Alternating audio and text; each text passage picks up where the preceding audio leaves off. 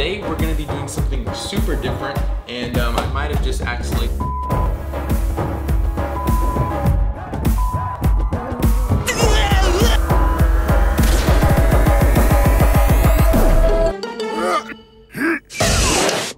Don't let your kids watch it!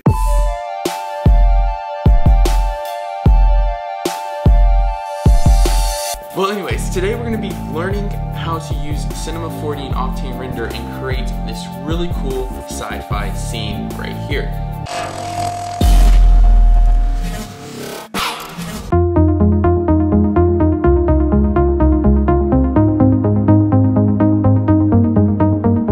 Oh! This is the worst thing I've ever seen in my life! Ugh! Get it away from me, man! Okay, so basically, this is actually going to be a pretty beginner level tutorial, and we're going to be going step by step how to create it. I do skip through some stuff, and that's only because it would be boring. It would have been like 3 hours watching me move landscapes and stuff around, and I'm sure y'all didn't want to watch that. So I cut down the boring stuff, but it still should be pretty simple to follow. And if you're brand new to Octane and you're brand new to Cinema 4D, this might be a great tutorial for you to start on. And at least if you can't make it all the way through, you'll learn some pretty cool effects and tricks that we can do to get this. So without further ado, let's get started. Okay everyone, welcome to Cinema 4D. So the first thing we're going to be doing is just go ahead and go to Octane, live viewer window. We're going to be using Octane. That's the only plugin we'll be using today. And go ahead and fire it off. And okay, so everything's working fine. Let's just go ahead and go straight to our render settings. I like to set these up a little bit spicy at the beginning. I know it's kind of boring, but I'm going to be doing 3840 by 1920 adjusted now. And let's go ahead and go right into Octane, and let's check our settings. So we'll do GI diffuse, and then we'll bump the specular depth up. Something like that looks great. Okay, so the first thing we're gonna do is I also like, if you have two screens, I kind of encourage you to have your stats up just to make sure you're not gonna push your hardware too hard and crash it. I'm on one GTX 1080, so I'm pretty resource limited and what I can do. So now let's go ahead and import our character.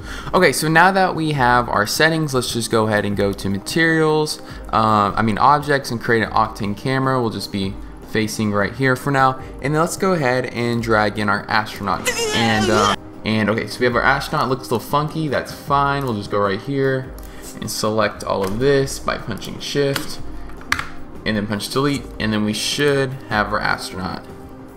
Perfect. Okay, doesn't look too great right now, but we're working with it. So this is actually a really nice high poly astronaut model. I like to use it for a lot of my things. So let's just go ahead and we'll take our Octane camera.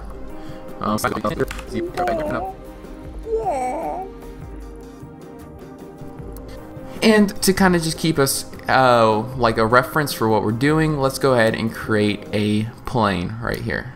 Perfect. And let's go ahead and punch T to scale that plane up.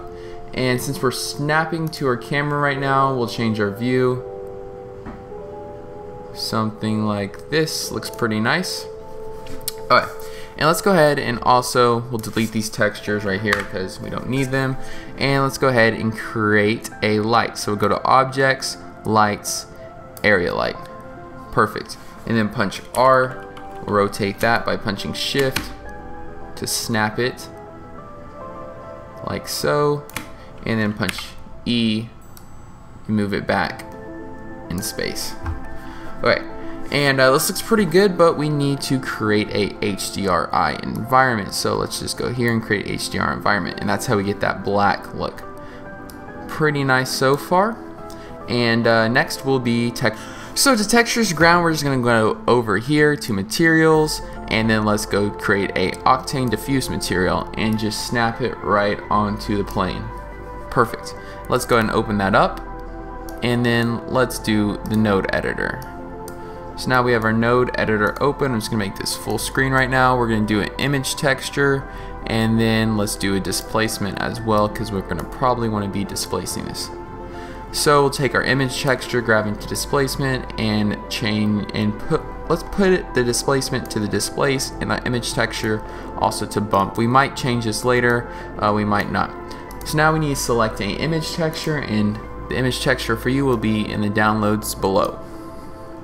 Okay, so after some messing around, I came to like this image texture with this displacement right here, and we'll just go over here and we'll make sure that our image and everything looks good. And yeah, so everything looks fine. So we have our image with our displacement, change it to like about 5 centimeters. I thought that looked pretty nice. We can also rotate our plane and kind of just move it around to see what looks good, and everything looks nice here. So we'll further texture this plane a little bit, but first what I want to do is take this light right here, and we'll punch E and move it up a little bit so we're not wasting rays, and then punch R, or punch T rather. Actually, we're just going to go right here, and we'll go to the scale right here, and we'll just tap our Z value, or our X value is what we want, down some, like this. So we'll just go ahead and move the camera back some since we changed our focal length, and we'll snap back in, and we'll change our views just so we can kind of get something that looks good, and I'm really liking that right there. It looks pretty nice. So after this, we're going to be adding some walls. And one thing I do want to do is I kind of want to take this light and make it hover a little bit, so it kind of creates an ominous feeling almost. And I think what we're going to end up doing is taking our spaceman or woman and kind of putting them like on a pedestal, or even having them floating right there. Looks pretty cool. But first we're going to mess with this material a little bit more before we get into the walls, because I really want to dial down this look. And just by going over here, we can see our displacement is right here, and we're gonna click right here, and let's change it a little bit higher.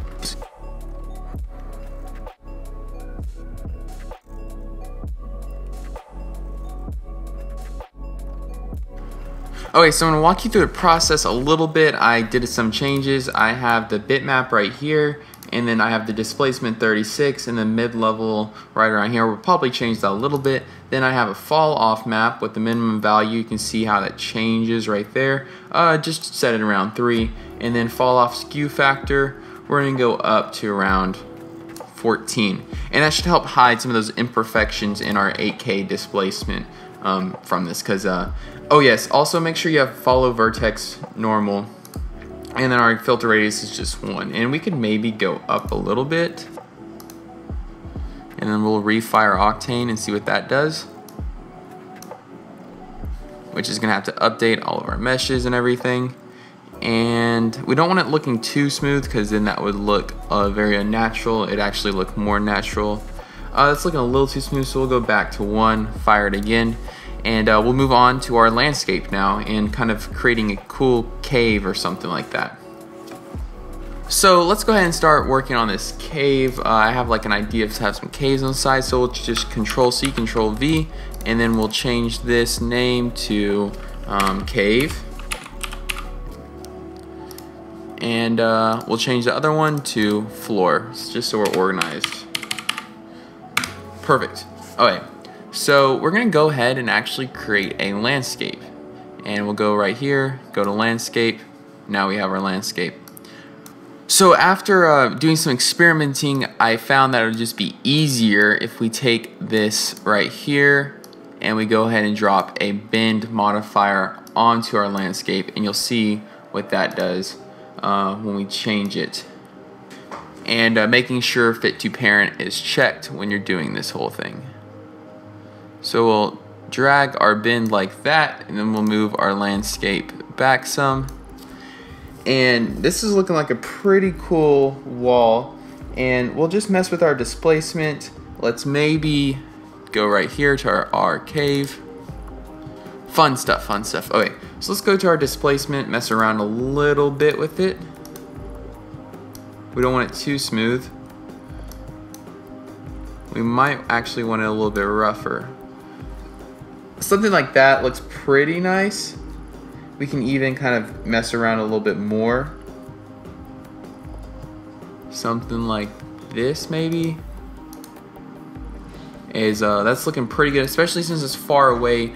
Our eyes can't really tell that it's being kind of restricted by the 8K image. Okay, so let's go ahead and just snap right out of our camera view because we don't want to mess that up.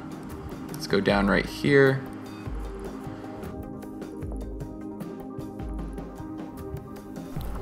So right now, just to keep you updated, I'm trying to find kind of like a framing that I like and also a story that I want to tell. I definitely am going to make these bigger. I don't want to lose too much resolution in them, and I'm just going to be reframing, kind of finding a satisfying composition. So if you're in this stage, just try to look for a good composition and just focus kind of on your rule of thirds and also the story that you're telling. So right now, this cave just doesn't feel grand and big enough for me. So I'm going to actually be taking these up a lot bigger and kind of making our subject feel a little bit small, but also really important because it's in this huge cavernous area.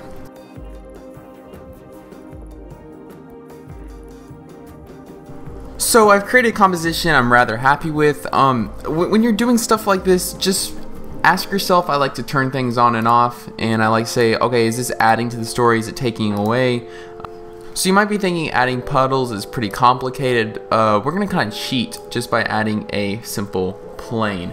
And let's go ahead and grab our plane right here, and we want our orientation to be not to that. That should work. Let's go ahead and punch T and just make our plane bigger. Okay, so you can see the plane right here. This looks pretty awesome. And now we're just going to be texturing it. So go ahead and go to Materials. And when you go into Materials, let's just create an Octane diffuse material. And let's name this Water. Or Watt for water. And we're going to go ahead and make sure you're in Octane. And let's do a specular material. And then we're gonna want to go down here somewhere. Okay, we can change our index up a little bit.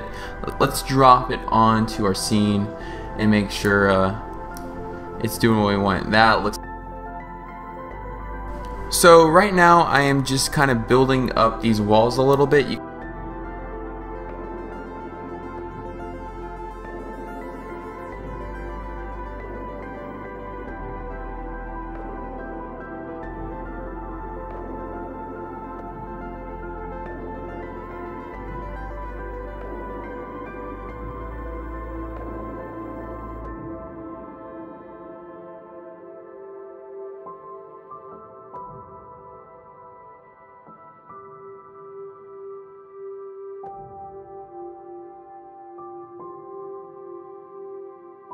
Okay, so just to keep y'all updated on what's going on, all I did is create a cube right here, and then I created a Octane diffuse material, added it to our character, and then I changed it to emission, black body emission, messed with the shader a little bit. Also, to get this kind of ice effect, this is really simple material, guys. All it is just a specular material with some roughness, and I faked some shadows, and that's pretty much it. That's this is getting a pretty good look so far. There's some more stuff that I want to do, like mess with the lighting. I'm still not happy with it, and I'm gonna kind of change this statue up a little bit. And I think the person's looking a little small. Maybe this is kind of like an alien civilization or something, and they're like froze this one in ice, and they're maybe bigger than us and more ominous. So that's what we'll be messing with now.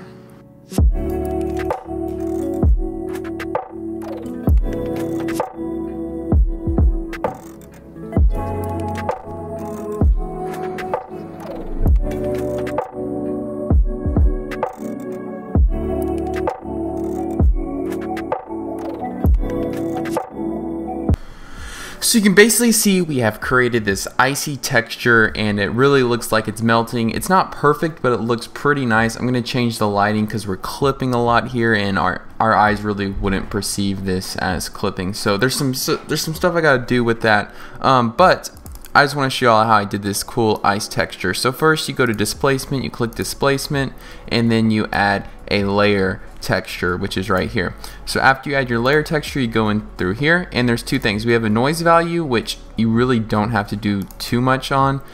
This is a Bernoulli noise, and I just changed the global scale to 1000 and the relative scale to 500. After that, we'll go back into displacement, and we'll go back to the layers, and then this is where really the magic's happening. I just created a gradient, and let's just go back so I can show you how to do that. You just go to shader, and then you click gradient, which is right there. So when you create the gradient, you get something like this. You get a black and a white, and just by clicking right here and changing these values, you can move your surface around, change the gradient, which I actually don't want the black right there. Let's delete that. We'll just change it to white, and then the ice kind of comes out right there, and then you get a look like this. So we have a nice rocky ice surface.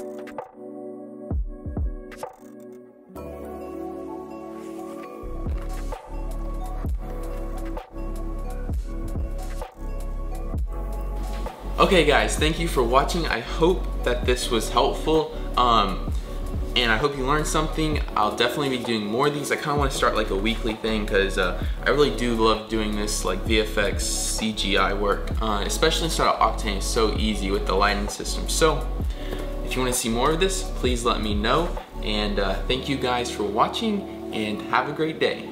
Okay, so just for those of you stuck around, I did actually end up solving the clipping problem. So if we go right here, there's a couple cool things I did, and I actually was able to add more color and more interest into the scene.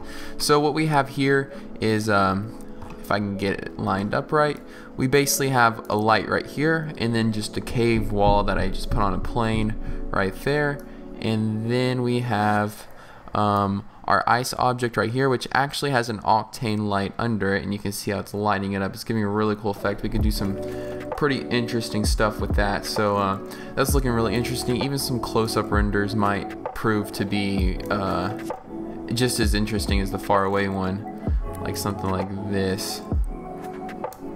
I could definitely see being on a poster of some sort. We're just clipping a little bit. I'm gonna do some research on how to increase the dynamic range, because this is just, it doesn't look good enough really. But yeah, that's basically it guys. Thank you for watching, and peace out again.